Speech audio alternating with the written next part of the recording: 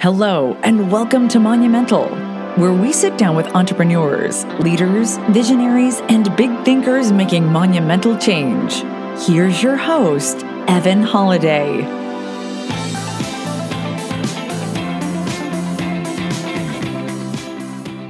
Welcome to Monumental. I'm your host, Evan Holiday, and today on the show, we have on the man, Tim Bratz. Tim, how you doing, man?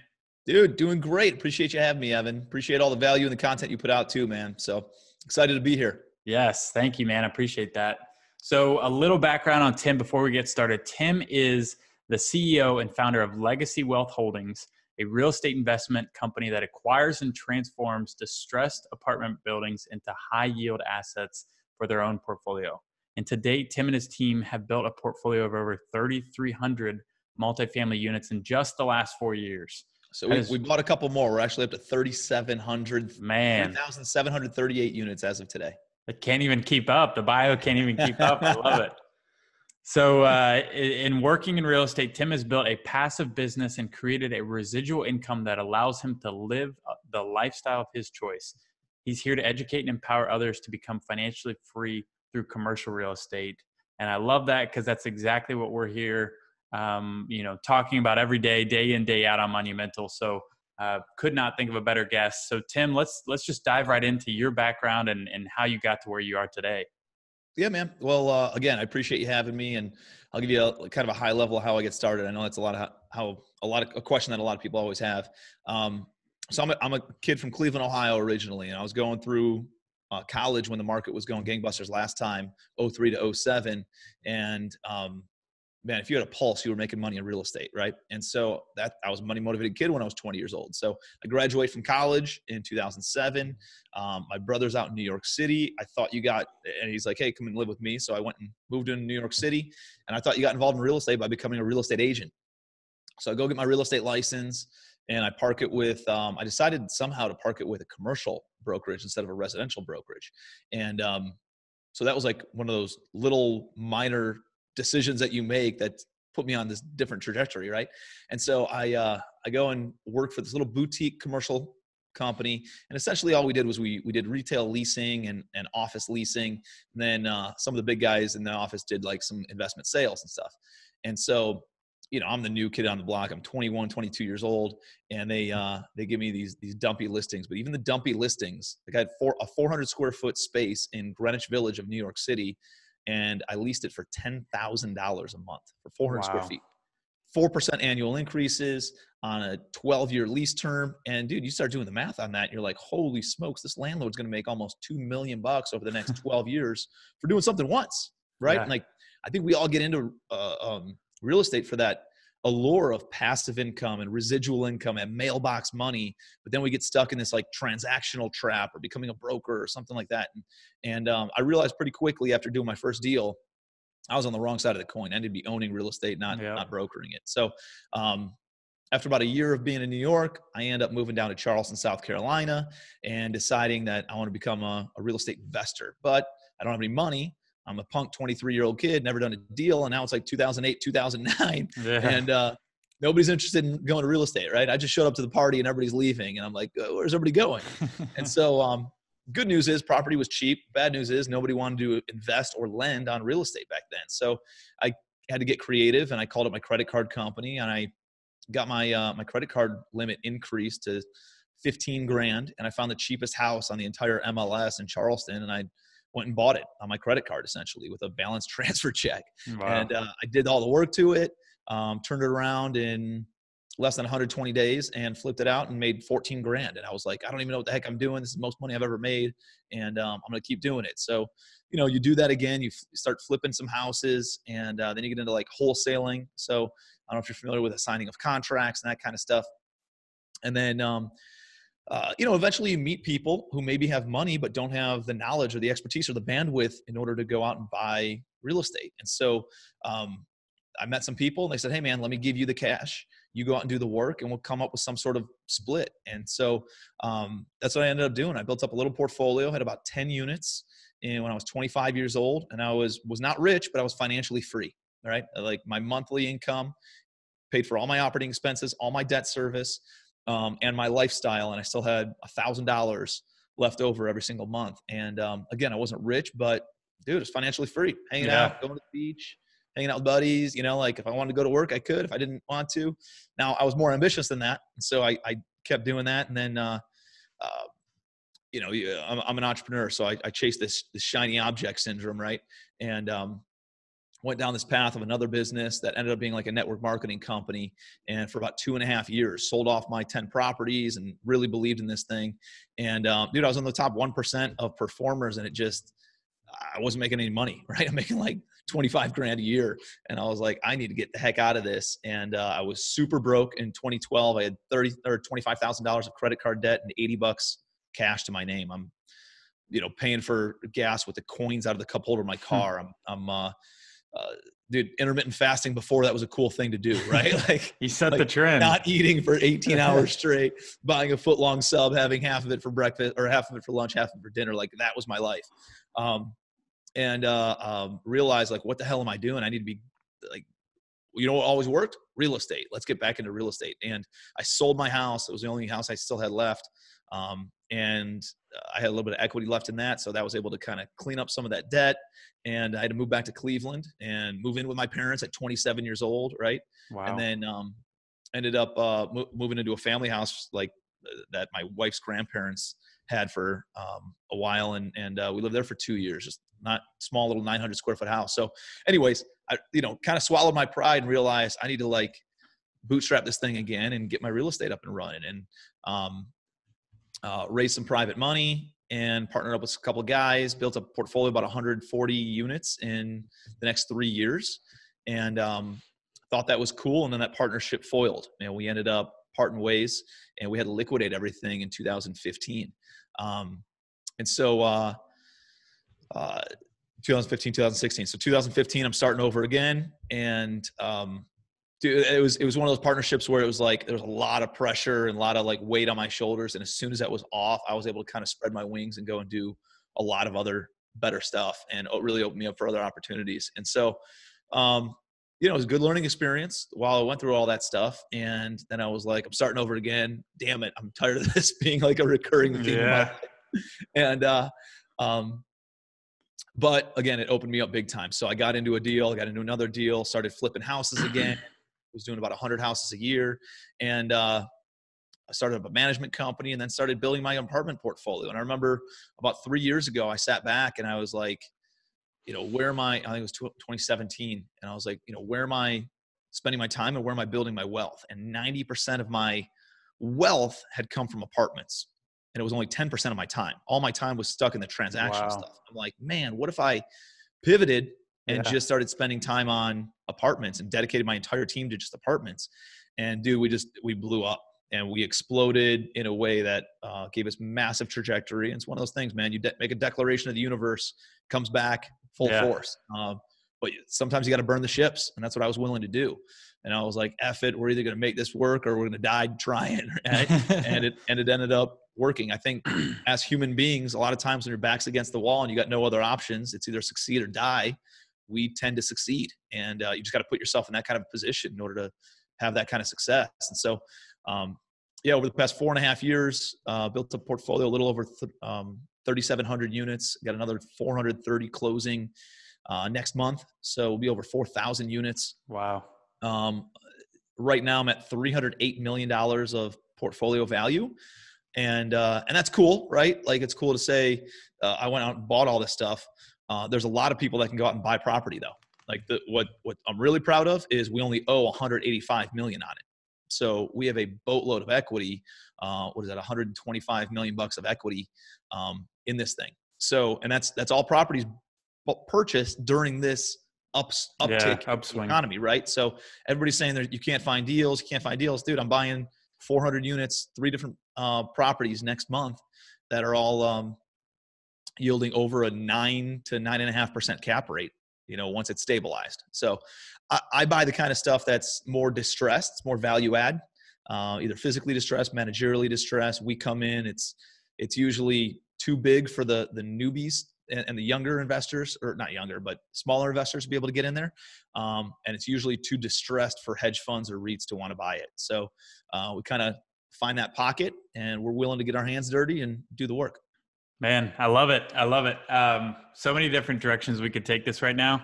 I first just want to kind of reiterate what you said about your story. It sounds like you were able to, a couple things. You're able to reinvent yourself multiple times, which I think people lose sight of. You know, they think they pick a path and they go down it and they have to stick with it. And it's like, no, part of the evolution and part of the growth, the personal growth process, is figuring out what works best for you, and being able to make tough decisions, and, you know, move to Charleston and move to Cleveland, move into your grandparents' house. Mm-hmm. You know, making those tough decisions along the way is going to lead you to that growth and lead you to where you really should be. And for you, that's doing these larger distressed apartment deals. Mm-hmm. But it took that growth process to get there. So I think that's and fantastic. You're right, man. It's part of the process, right? Like, a lot of us are like, oh no. And, but it's just, like, your goals are a living, breathing thing, you know, and they're always changing. And sometimes the market shifts, and you got to be able to be flexible. You got to be able to change with it. And, or the opportunities that arise change. And sometimes you got to follow the money. Sometimes you got to follow your heart. Sometimes you got to follow the fun. Sometimes, like, it just kind of depends on where you are in your life and in your business, and what your long-term goals are. But I think the big thing of what you're saying is, like, figure out what the destination is, and then we can reverse engineer the path in order to get there. And sometimes there's a different path that might be a little bit more direct or more scenic or whatever. Yeah. So, a couple different ways of going about it. Yeah, I love it. And the other thing I was going to say is, I think not having no ego about anything, you know, being able to kind of, you know, take it on the chin sometimes when you're like, okay, I need to, like, learn from this. I need to move in with my parents at 27. Like, that's huge. Like, a lot of people would be like, man, like, they would beat themselves up. They would say, hey, what am I doing wrong? And maybe you did go through that a little bit, but it's just pulling yourself from that and saying, how can I take this to the next level? How can I pivot? How can I grow from this? I think is phenomenal lesson for all of our monumental listeners.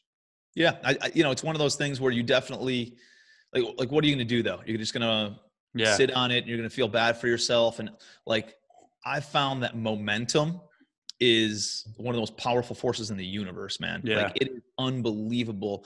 And momentum's not about how fast you can go. It's about how little you can slow down, right? It's kind of like running a marathon, right? It's not about how fast you run. It's about how little do you slow down and just maintain your pace.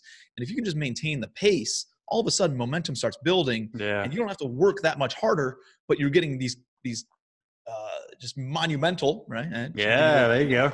But you get these monumental leaps forward in your business and opportunities that arise, not from, it's not from eating 7 apples on Sunday. It's an apple a day that keeps the doctor away. You just it's the consistency over time of just doing the work and putting in the effort of those revenue generating activities, finding deals, finding money, operations, right? And if you're doing those 3 things, those are the only 3 things that matter in real estate. Nothing else matters. It's finding deals, finding money, and operations. You can do those 3 things. It doesn't matter if the economy's up, the economy's down, housing market's in a tailspin. Dude, you can go out and do deals. So I'm always, that's what we're focused on, man. We're focused on building the deal bucket, focused on building the money bucket, and focused on operations and making sure that everything stays fluid and occupied and performing on a regular basis. So, man. Where did you learn to focus on that and get super focused on those activities? Like, was that just through the different paths that you took along your journey and learning along the way?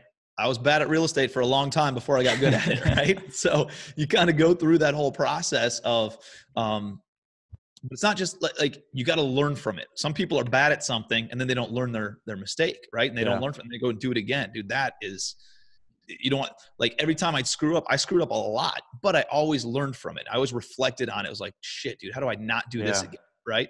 And, it's like, okay, well, over time, a lot of people, they start whatever their endeavor is. Maybe it's real estate. Maybe it's a new job. Maybe it's a different type of business selling widgets. And they start it and they face these struggles, and it sidetracks them. And they're like, oh, this is too hard. So I'm going to go jump into something else. Well, guess what? That something else has all those same struggles and the same barriers to entry as whatever you currently have. And you're never getting ahead. When you pick something and you stick to it, like you go on this trajectory, this upward trajectory of boom, and then you might get set back, but then you learn from it and you loop around and you don't make that mistake again. And then you get better and better and better and more refined over time. And that way, dude, I used to not walk every single unit when I bought an apartment building. Guess what? I got screwed. Yeah. Because something that the seller said was not congruent with what was actually going on. And I got burned, learned my mistake. And now I walk every single unit. You can't pull the wool over my eyes in that, right? Another time I remember another building that I bought. I used to look at the rent roll and all the leases and say, oh, it's 80% occupied. That's great. That does not mean it's economically occupied. So guess what? Now I'm looking at bank statements. Now I'm getting certified financials on collections and all these different things. And so again, you don't make these mistakes. I used to not scope every single plumbing line in all my buildings. And you know what was the biggest expense, unknown expense, whenever I bought an apartment building? The friggin' plumbing. It was always an issue. So guess what? Now we spend $2,000 to $5,000 per building, regardless of us buying it or not. But it's a cost that on a building I just bought last month or 2 months ago.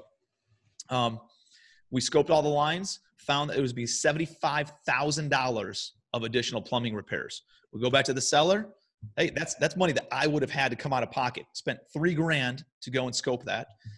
I go back to the seller. Hey, what's going to happen here? We'll give you a $75,000 credit. Dude, it's amazing, right? I was $72,000 ahead because of that now. Yeah. And I would have made that mistake early on and it would have derailed me, right? But because I've made those mistakes and because I stuck with it, like now I don't make those mistakes anymore and you get better and better and better. It's very, very difficult to pull the wool over your eyes or my eyes because we've done so many deals, right? And so now my deals are more profitable. Now I get more deal flow because I've been in it long term. Now it's easier for me to raise money. I got a webinar this afternoon. I'm going to raise $10 million on a single webinar, right? Wow. And it's like, you couldn't do that early on, right? Early on, I was struggling to raise $300,000 for a single deal. And now it's like, oh, I need to go raise 10 million. Challenge accepted. Let's rock and roll. Yeah, exactly. And we just keep on moving the needle forward. And it's easier and easier and easier to do bigger deals, better deals, more quality deals. And just if you stick with it, right? So you just got to not quit. Yeah. And dude, I think that's the biggest key to success. That's how you really build the momentum. Dude, I love it. And I love how you dropped a massive value bomb with that scoping the plumbing lines. Like that alone, for anybody buying apartment buildings right now, make sure that is part of your due diligence. Because you're exactly right. Like I've gotten screwed. It was smaller. It was like a house we bought, but plumbing line was screwed up on that. It cost us $15,000 on a single family house. That's not insignificant. Yep. And that is huge value. And then also what you said of like momentum, and that alone, I think, is one of the biggest lessons that people should take away from this episode is like momentum is so key. And James Clear talks about it in his Atomic Habits. He's like, every day, even on your bad days, put in the work, even if it's just a little bit of work, like just keep moving things forward, because it's those off days, those bad days where you still put in the work is where you keep moving things forward. And that's where you gain the momentum. Yep. Again, it's not about going and working out for 2 hours every single day. And then, you're traveling. So you take a day off, dude, don't, right? Yeah. Like at least do some push-ups, at least do some dips in your hotel room, at least, do some squats or something like, burpees or whatever to keep the momentum going. Because momentum works in two ways, man. It works in your favor and not in your favor, right? You're either growing or you're dying. You're either ripening or you're rotting.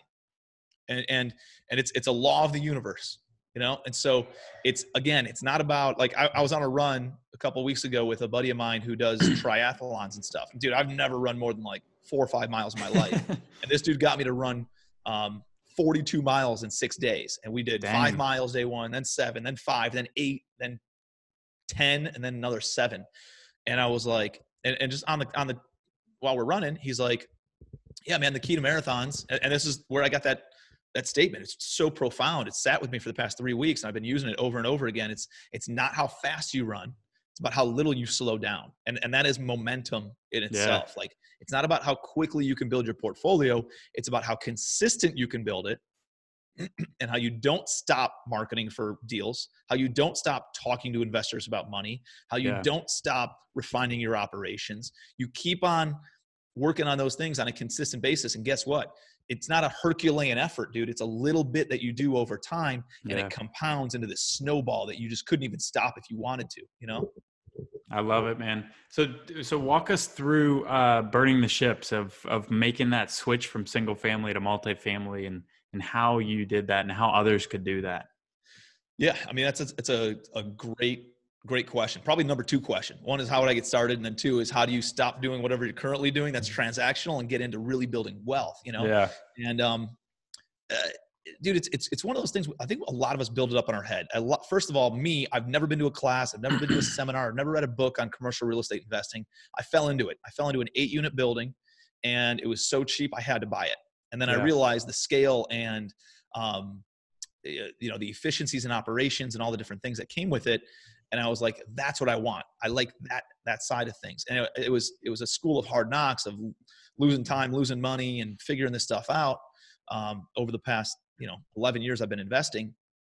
But I think a lot of us, including myself, look at commercial real estate and we think it's this like unattainable or like way out there kind of a thing, where it's like, my great granddad didn't come from commercial real estate investing, so I can't. Right.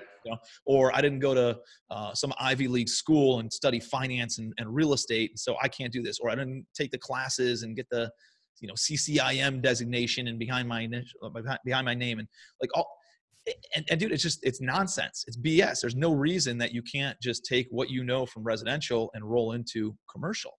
And so, I mean, for me, it was that epiphany that occurred when I was sitting back reflecting on my goals and my time and like life. I was on vacation. I always review my goals on vacation because you're more reflective during that time. You're more pensive. And I was like, what do I really want? And I'm like, man, I'm building so much wealth. What if I pivoted? And so for me, it was a no-brainer. For me, you come back and the whole burn the ships, right? We can't retreat. Whatever it was, the Greek soldiers showed up, and the general of the army went and burned the ships when everybody was sleeping the first night. And everybody's like, whoa, what if we're losing? Well, there's no chance, right? We're not going to lose, because we're going to win this, because there's no opportunity of retreat. And that's the whole idea and the premise behind burning the ships. And so when I came in on that following Monday after that vacation, I went to my team. I said, no more single family. That's it. We'll finish what's in the pipeline, but that's it. Yeah. Nick, my acquisitions guy, it was a big mindset shift, but from a functionality standpoint, if you're already doing real estate, it's really just a small pivot. And you're just, instead of looking for single family houses, we started only looking at apartments. You know what happened? Only apartments appeared. The next deal that was an 11 unit that came across our desk that week that we ended up wholesaling, we made $87,000 on it net. Right. Wow. Now it covers our operating expenses for a couple of months, our overhead. Yeah. And now we're able to go find more buildings. Then I found a 20 unit that we ended up buying. And I found an 11 unit we ended up buying. Then I found, we just kept on growing and growing and growing that way. And we organically grew to a point where now the balance sheet was big enough where now I could take down an 80 unit building or a 150 unit building. And I grew organically. I didn't even know that you could find somebody like you to come in and sponsor a deal or anything like that. So I organically built it. Then I went to my project manager. Hey, Matt, instead of renovating custom homes and flipping these things, guess what? We're not going to renovate houses. We're going to do a standard finish across all of our apartments, and you're going to renovate apartments instead of houses. It's actually easier because you're doing the same thing 100 times versus something different 100 times. Right. So that, and you have more efficiencies in suppliers and vendors and contractors, and everything moves faster and it's just easier. And then my disposition guy who was selling the houses, I said, hey man, instead of selling houses, you're going to be asset managing our portfolio. And so it was just a small pivot for every single person on my team. And again, man, it's one of those things. It's really, really difficult to have the belief and have the faith that the universe will respond to that when you're going to burn the ships. But it's happened to me multiple times, right? It happened to me when I quit that network marketing company, and I left that network marketing company and decided to go back into real estate. And all of a sudden this investor showed up and we created this partnership, right? And then that partnership fails.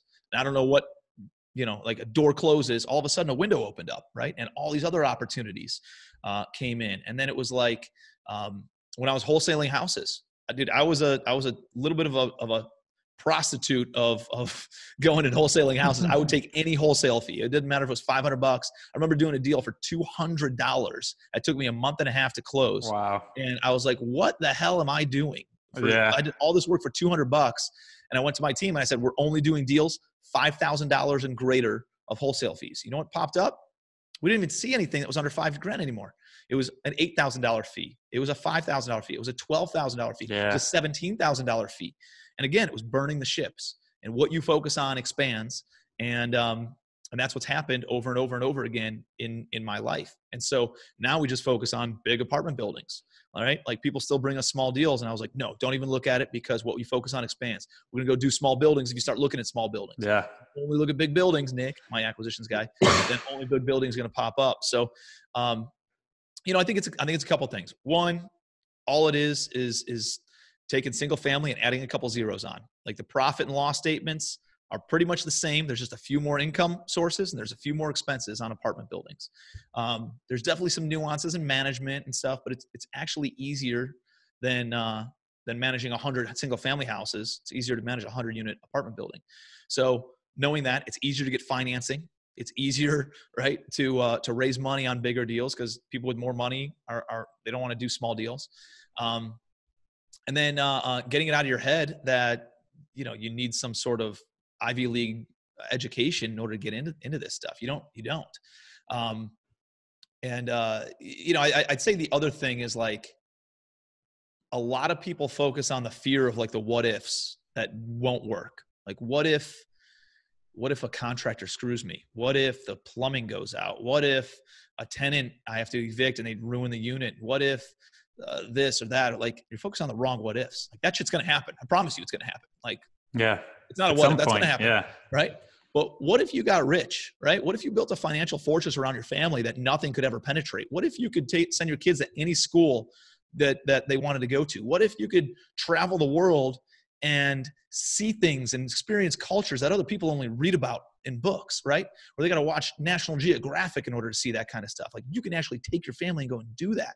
And so that's like, I focus on those what ifs. That is what gets me through all the punches in the gut and all the getting kicked in the crotch and all that kind of stuff that comes with the territory. Yeah. You're going to have more bad days and mediocre days than good days, but those good days are so good and it sets you up so much for the future that it makes everything else worth it. Yeah. And like you said earlier, it's where focus goes, energy flows. It's so true, because if you're thinking about these types of deals, if you're thinking about what could happen, what positive impact this could have on your life, then that's where your energy is going to go. And that's where the world is going to get your back and they're going to push you in that direction. Mm-hmm. So I love that. And I think you're exactly right. And that's what we love talking about here on Monumental, is really like, you can use multifamily investing as a vehicle to get to whatever lifestyle that you so desire for you, your family, for your impact, for making monumental, massive change in the world, to help others, to help your residents, to, live your best life. And you're exactly right. Like, you're with these 3,700 units, you're now at a point where you can take your family where you need to go or where you want to go and, live your best life. And so I applaud you for that, man. No, I appreciate it, man. Yeah. I mean, and I think you hit it on the head. Like, you can't make an impact when you're broke, right? Yeah. Like, you can make an impact. You can go build churches and hospitals and fund philanthropies of all sorts of different kinds, and help out neighbors and help out family members. And you can't do that when you're broke. Like I think we have a duty to go out and make as much money as we possibly can inside the time that we dedicate towards economics and making money, right? Like, that's not to say neglect your family or neglect your health or neglect your spirit or your mindset or anything like that. It's focusing on, I'm going to dedicate 8 hours a day, 6 hours a day, 5 hours a day, 10 hours a day to economics and building wealth. And I think inside that time, we have a duty and a responsibility to build it up make as much money as we possibly can, and build as much wealth as we possibly can, because then we can offer greater impact. Yeah, I completely agree. That's how we operate within our business as well. And I think for me, it came from seeing people like Andrew Carnegie and, the titans of industry, and how, 100 years ago, they were literally amassing this massive wealth. But he said from I think the age of 30, he said publicly, he's like, I'm making all this money so I can then give it all away. Yep. It's like, I want to have a massive impact on the world. Mm-hmm. I'm doing the same thing, man. I know you get into some success questions and stuff when you wrap. I'm going to kind of touch on that now, just because we're on the subject. But to me, my company's Legacy Wealth Holdings, right? I have a podcast, Legacy Wealth Show. My fund is Legacy Wealth Fund. Everything is legacy wealth to me. Yeah. But to me, it's not about real estate. It's not about property. It's not about, treasure and money and passing those things down. To me, true legacy is passing down education and teaching other people how to do it. Yeah. And teaching, through podcasts, through social media, through, just local events, and obviously through my kids, and educating them how to do that. This is not a braggadocious type of thing, but I just want to quantify something for you. You can dedicate a season of your life to going out and buying real estate like I have, right? So I have a $300 million portfolio, not including the other stuff I'm buying. And I own 26% of the overall portfolio on average. Okay. Some of them I own 100% of, some of them I own 80, some of them I own 15, 20% of, right? On average, I own 26%. So over the next 30 years, that's going to be owned free and clear. And over the next 30 years, it'll probably double in value as well. So if I stopped working today, I have a $600 million portfolio, and my net worth is 25%, about 160 million bucks, right?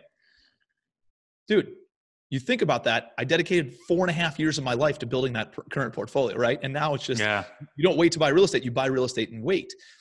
Of that $150, $160 million minimum, right, that my net worth will be, I'm not giving any of it to my kids, right? They'll get a beach house, and they'll get our other house, right? They'll get 2 houses, and that's it. But they're going to get the education on how to go out and do it themselves. And my hope is that my kids are worth a hell of a lot more than that when they're 35 years old, right? Then they're not going to say, Dad, I don't even need your money. Go give it away, right? Because that's the imprint I'm trying to make on them, and on others. So that way we can give all the money away, man. And they know that. They know that they're not getting any of it. So they're only 2 and 4, so I don't think they'd really understand it yet. Yeah. I was just going to ask how old they are. They're not depressed about it yet, but I'm already planting those seeds.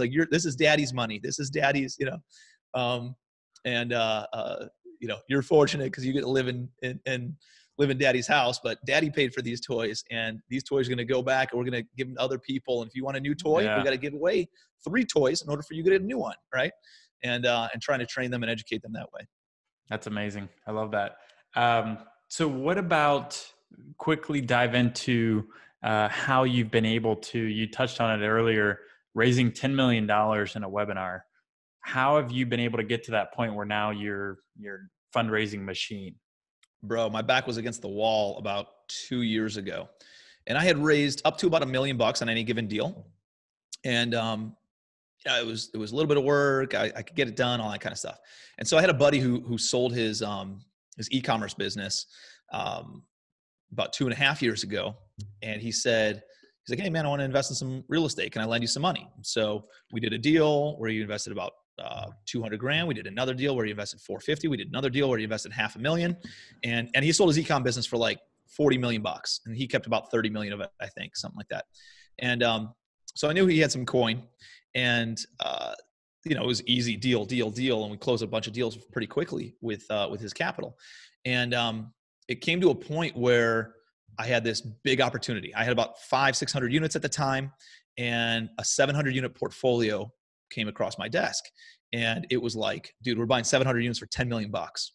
But it was pretty distressed. We had to put another, almost 20,000 a unit into it. So we're all into it for $26-27 million.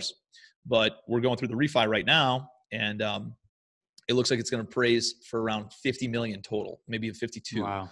So it's it was a grand slam deal, right? We're in it. I don't know, 55 cents on the dollar. Anyways, great deal. I shoot this guy a text message. I'm like, hey man, I'm closed on this deal, but it's I had to raise $4 million for it. And I said, do you know anybody who might be interested? Wink, wink, right? And he goes, let me make some calls. Let me see what I can do. And he texts me back like 20 minutes later. He's like, yeah, man, we're good. I said, what do you mean we're good? He's like, yeah, I got the money. I said, oh, you do? How much? He's like, 4 million, right? You said you needed 4. I was like, yeah, 4 million. I was like, oh, great. So my role in this whole thing was sponsoring the loan, raising the money, and I do some capital asset management type stuff, right? So that was really all I had to do. So I'm sitting on my hands for the next like 3 months while my partner's doing all the due diligence, hanging out, thinking this is like one of the easiest deals ever. Dude, just getting started, right?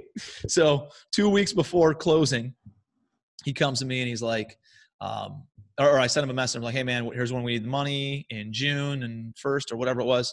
And I just want you to be ready. He goes, oh, cool. I don't have it all yet, but I will. I was like, what do you mean? You don't have the money? He's like, no, well, I'm going to go out and bring it in from this other business and and all this other stuff. Long story short, dude, he comes to me we're closing on a Monday morning. He comes to me on Friday morning before and says, whoa, I don't have any of the money. Wow. Zero.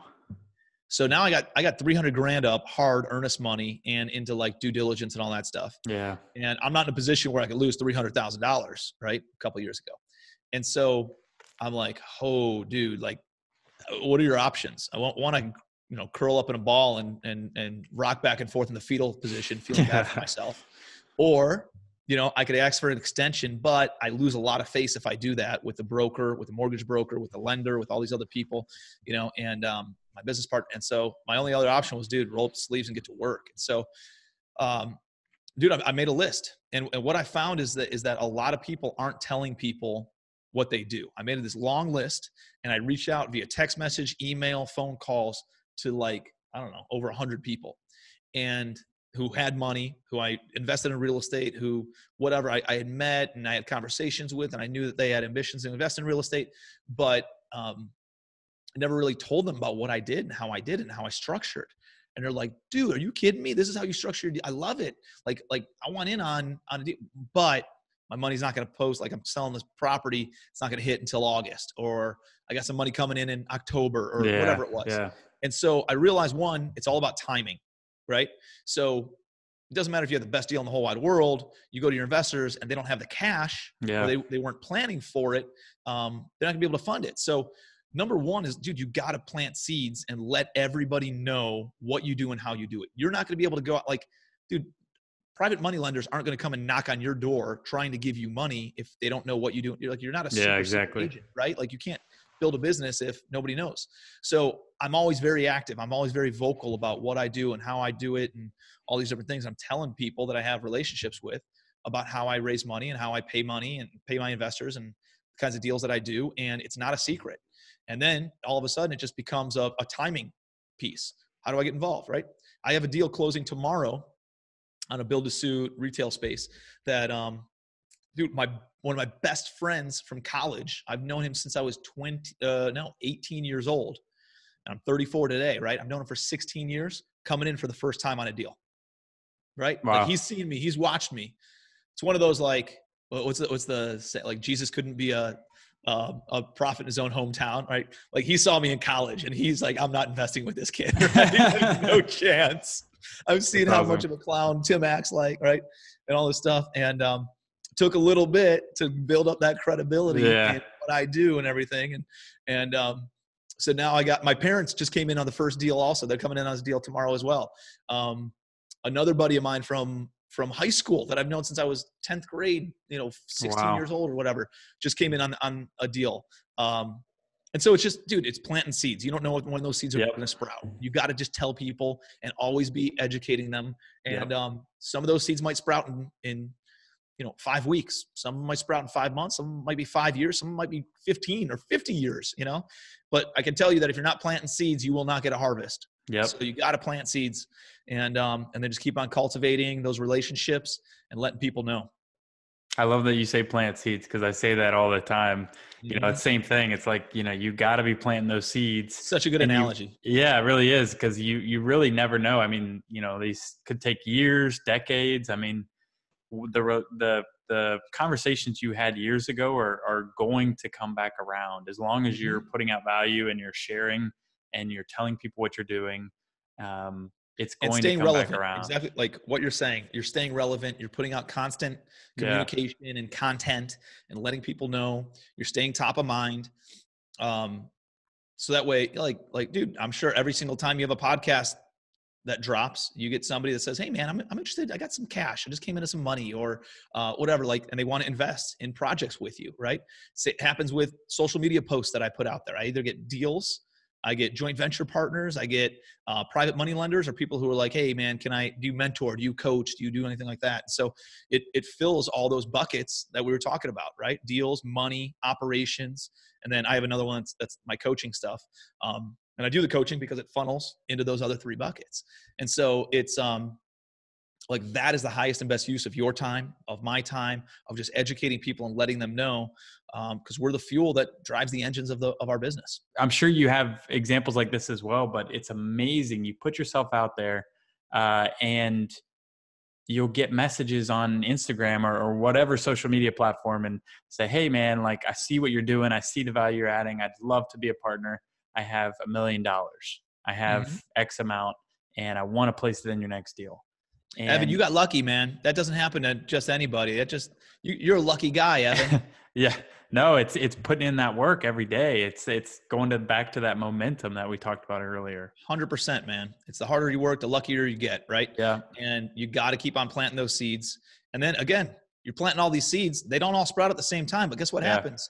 A year down the road, 2 years down the road, 5 years down the road, eventually all of them sprout, or majority of them sprout. And then it looks like you just got lucky. It looks like you just got, just had this opportunity fall into your lap, and it's not the case. It's you were planting seeds and not seeing a return on your time, not seeing a return on your investment, not seeing, the revenue start rolling in until eventually, time catches up, man. People are watching you to make sure that you're going to stick with it, right? They're watching you to make sure you're not going to quit and jump around like you did on your last business or your last job or your last, right?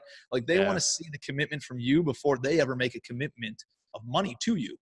Yeah, exactly. Guys, take this down, write notes, because this is massive value. It really just comes down to planting seeds, being open, talking to people all the time, putting yourself out there.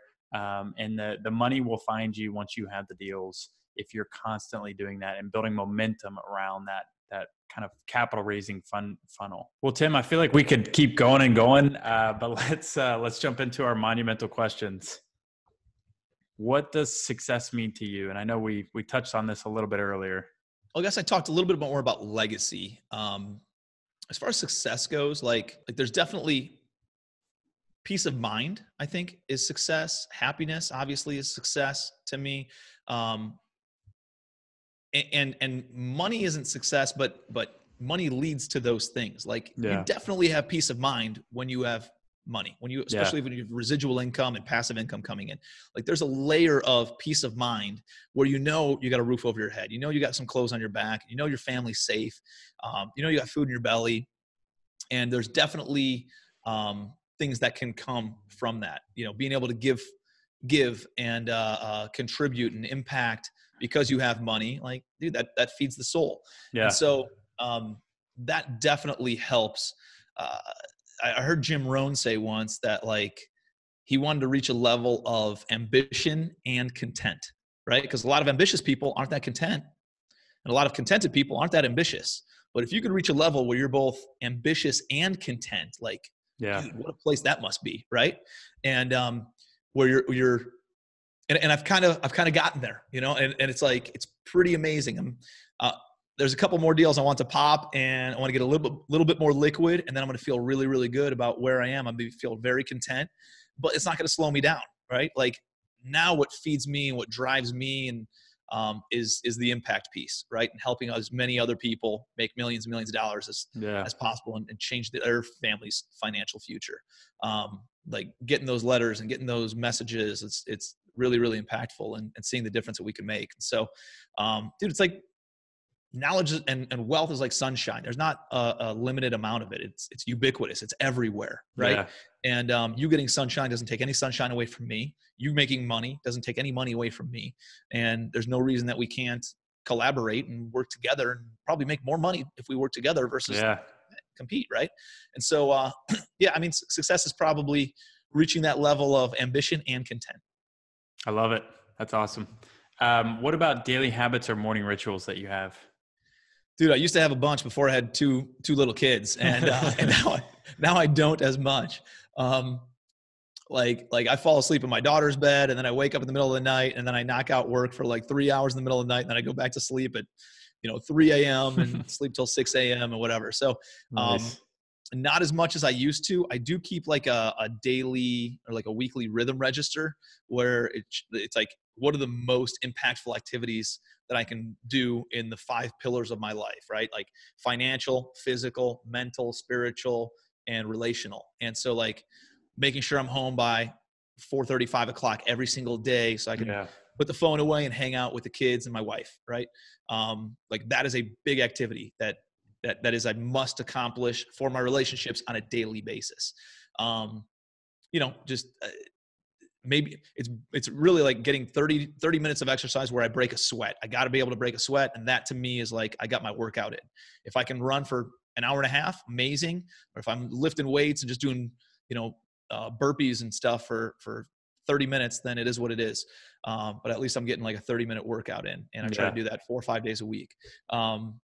Intermittent fasting is actually something that I practice as well. And so I won't eat until noon, and then I'll eat up until about 6 p.m. and then I don't eat until noon the next day. And that's, keeps my health kind of dialed in. And, listening to podcasts and listening to audiobooks and stuff like that, reading, and figuring out what is that one activity for each one of those different pillars of my goals. And not trying to come up with 5 or 10, because we're ambitious guys and that's what typically we do. And that's what I used to do. And then I'd accomplish none of them. So I'm like, what's the one health thing? What's the one relationship piece? What's the one physical piece? And what are the 1 or 2 activities from a financial piece that drives deal flow, money flow? And dude, for me, it's podcast and it's being active on social media. Yeah, I love it. So in wrapping up, what about your favorite book or book you're currently reading? Oh man. Like right now I'm reading Magic of Thinking Big again by David Schwartz. That's like a classic. I like anything by Jim Rohn. He's amazing. I like reading the classical books, like Think and Grow Rich, How to Win Friends and Influence People, Magic of Thinking Big, Power of Positive Thinking, Richest Man in Babylon, like all those. I think, I just love that they're time tested, and a lot of the stuff today is like regurgitated from those things anyways. And so you get a different angle and you get it a little bit updated by reading some of the more modern books, but I'm always rereading those old classics as well. Yeah, I love that. Well, in closing, how can our Monumental listeners reach out to you or follow you? Yeah, man. Well, I appreciate that. And I'm real active on Facebook. Follow me at Tim Bratz at TL Bratz, Facebook.com/TL Bratz, or on Instagram at Tim Bratz. I have a lot of different free content that I put on my website, which is legacywealthholdings.com. And I do a little bit of coaching. I'm not some guru, but I partner up with students and I joint venture and I invest in deals, and it gets me involved in more projects and gets others involved in projects. So that's called commercialempire.com as well. If there's ways that we can make some money together on that front. So yeah, man, I appreciate you having me. This is a great dialogue, and I love what you're doing. I love your mindset, and appreciate all the value and the content that you're putting out there, bud. Thank you, man. And guys, if you enjoyed today's episode, make sure to tag Tim on whatever social media, tag me, let us know you're listening. Let us know what you got out of today's episode. And also make sure to take Tim up on everything, all the value he's bringing with Legacy Wealth, with Commercial Empire. And guys, with that, have a monumental day.